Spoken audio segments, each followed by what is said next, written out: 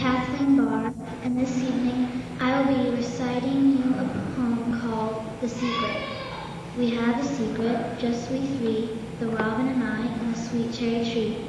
The bird told the tree, and the tree told me, and nobody knows it but just us three. But of course the robin knows it best, because he built the I shan't tell the rest, and laid the poor little something in it. I'm afraid I shall tell it every minute. But if the tree and the robin don't peep, I'll try my best the secret to keep. Though I know when the little birds fly about, then the whole secret will be out.